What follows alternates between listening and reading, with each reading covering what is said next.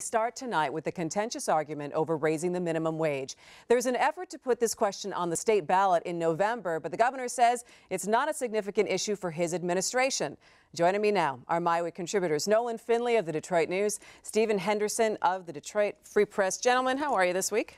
Well, for the record, I have not stopped complaining about the cold. Oh my gosh, I don't think you're going to stop complaining until it's like April or May. You can't complain about the cold. It's Michigan. No, you're not allowed. This is extreme cold. This is ridiculous cold. And Move to Florida.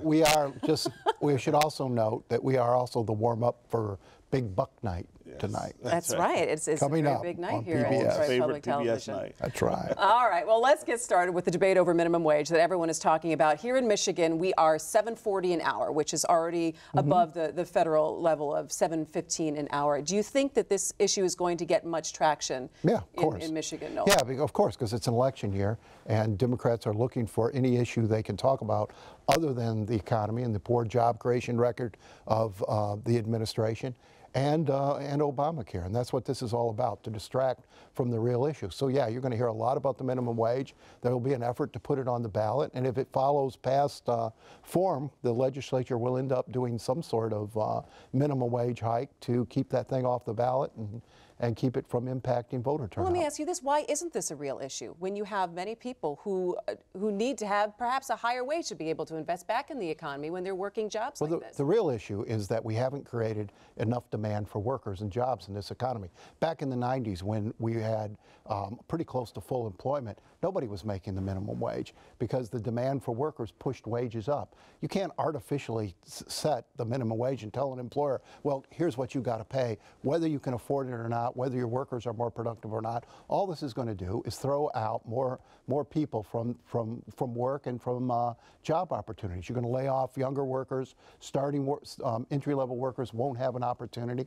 and that's been the history. We now have the highest unemployment among teenagers and younger workers and minority workers than we've ever had. Well, unfortunately, you have a lot of people who are working these entry-level jobs who aren't teenagers, and this is not their first job. So that's not the majority. That's not the majority, but that is the reality for some people. Yeah, that's the trouble is that you've got people who shouldn't be in those jobs working them full-time, which is also not the intention, right? No one should be working at a fast food restaurant as a full-time job. So is raising the minimum wage a viable solution? It is part of the solution. It is not the bigger solution. The bigger solution is to address this gap in opportunity that has opened up over the last 12, 13 years in this country, which is that you have a lot of people who are not qualified for the kinds of jobs that the economy is creating, and so they're trapped in these lower paying jobs and working them at a full-time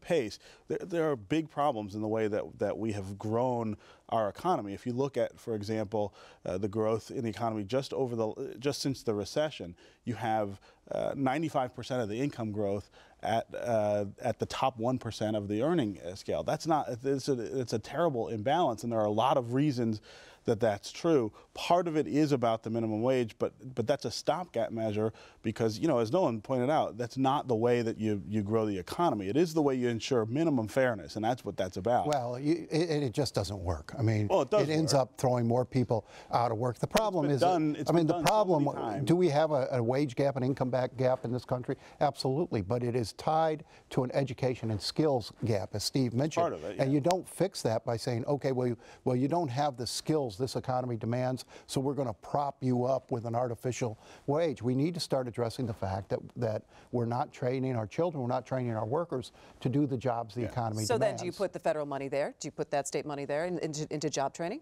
Well, not into job training, not with this federal government. They spend $18 billion a year on job training, and the GAO came out 2 years ago saying it's ineffective, it's duplicative, and nobody ever tracks the results. Well, didn't the president say in the State of the Union address this week that he wants to revamp that? And yeah, he's given that job to Joe Biden. How has Joe Biden done on every other special assignment he's given? Actually, Joe Biden's a pretty effective vice president. Well, this is like the third or fourth time he's giving him a special job, and you never hear anybody coming back and saying, okay, how did he do? All right, so let's get back to the minimum wage in Michigan and the fact that there is a ballot initiative that's starting to get rolling this week. They have to get between, 250,000, 300,000 signatures to get this on the ballot in November for this to be a statewide vote. Do you think they're going to be able to get enough signatures? Is the will there? Well, yeah, if they've got union money behind them and they can buy votes or buy signatures, certainly they'll get it. I mean, that's how it works in Michigan. So part of what's going on here is, and Nolan's right about this part of it, it's an election year, and you've got to get Democrats to the polls. The only reason Rick Snyder won in 2010, and the only reason the legislature went completely Republican, was that you had 250 to 300,000 Democrat and independent voters sit home. You can't repeat that this year, and there is some concern about the candidates that the Democrats are likely to field being able to move those numbers. So if you can't do it with your candidates, or if you're unsure that you're going to do it with your candidates, you do it with ballot initiatives. And this is a ballot initiative that will play very well with the Democratic base. My concern would be, how does it play with independent voters How do you think it does play? I mean, I'm not sure it plays as, it certainly doesn't play as strongly as it does with those in the Democratic base. This is a very, very Democratic issue. You need independent voters, though, to believe that, you know, enough of them to believe that this is a good thing, to have it affect other races. You know, it was very interesting. I moderated a community conversation that we do with the Center for Michigan, and one of the large things was minimum wage that people were talking about. That people are hurting. I mean, you know, it's pretty callous to not acknowledge the pain that people who once considered themselves middle or you know, upper lower class are feeling because of the recession and the slow recovery. I mean, we are in a position where we are creating far too much of a gap between those at the upper end of the income scale and those at the Well, you're not going to help them by jacking up the minimum wage. You're going to hurt them, because instead of making $7.40 an hour, they're going to make $0. Well, I mean, there's a lot of, it's certainly not. That's just not, that's not the way to do it. Why not set the minimum wage at $25 an hour? Because $10 an hour is not going to give you a middle class income either. It's not, but it's also not as clear a one-to-one correlation as you're saying. Raising the minimum wage doesn't just eliminate jobs. It does a lot of other things in the economy. It puts more money into consumers' pockets. Poor people spend much more of what they earn than wealthy people do. So when you raise their incomes, you grow consumer demand.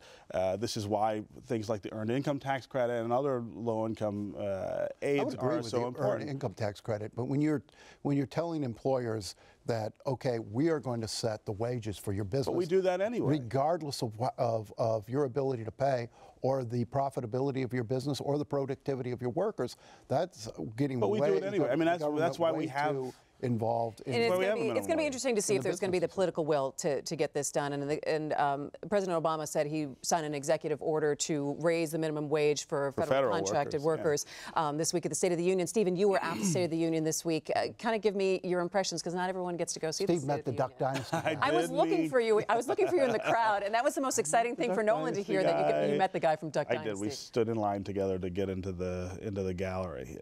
You know, it's pretty cool to sit there, and you know, I mean, they open the door and they say, "Ladies and gentlemen, Mr. Speaker, the President of the United States," and he comes walking through the door and shakes all the hands. It's not a big room, obviously. There's not a lot of people there, so I was very grateful to be there. Thanks to John Dingell, who helped get me the ticket, and Speaker Boehner, who the ticket came from. So. Next week, Steve's beard will be out. That's right. I'm gonna be the Duck Dynasty guy. For Buds all right. now. So let me just, in the quick time that we have left on this topic, give me your impressions of the speech. Yeah, of the speech. You know, it was a very good Democratic speech, right? This was rallying the base of the party around core issues and sort of getting them back in line. I mean, there's a lot of disaffection, I think, among Democrats and liberals with this administration and what it's been able to deliver on. This was intended to get them worked up again. And it was also a challenge, I thought, a very clear challenge to Congress to say, you guys don't do very much, and it's not going to matter to me that much anymore. I'm going to go and do the things that I can do. If you want to come along, so be it. If not, then you'll seem like you're not working. Does Congress take that challenge, or do they ignore him this week? The problem is this president thinks there's nothing he can't do. He's completely willing to ignore the Constitution and the limits on his power. And I think there's going to reach a point where America says, wait a minute, we didn't elect a king here. We didn't elect a dictator. The people's representatives have a voice in this whole thing. You have to remember, 63% of the country now have no confidence in him to make the right decisions decisions for the country, that's not a good time to go off unilaterally and start putting an agenda in that do you agree with that? What he people did don't with want. the executive order? Absolutely. I mean, you know, Article 2 of the Constitution is about as robust as Article 1, which outlines what Congress can do. And the relationship there is often defined by lack of action, right? Congress has say over things where it chooses to act. It doesn't have say over things where it doesn't choose. Well, that's not the executive does. That's an absolute misinterpretation. Absolutely the president has no right to say, well, Congress doesn't want to do this. I'll do it anyway. And in many cases, this president has acted in defiance of Congress's action. This president has done where they've specifically said we're not doing this, and he's done it anyway. And the Constitution doesn't allow that. What he can't do is defy what they've decided to do. He has a lot of Dream Act. He has a lot of. That's an executive order issue. But it was done after Congress had already said. It's an interpretation of the law. Cap and trade over and over. He's acting against the will of Congress. The Constitution does not allow that. Separation of powers does he's not done it a lot that. less than George W. Bush did, who signed but far he's more. allowed to do the executive order. All right, we'll continue this conversation, I'm sure, in the weeks to come.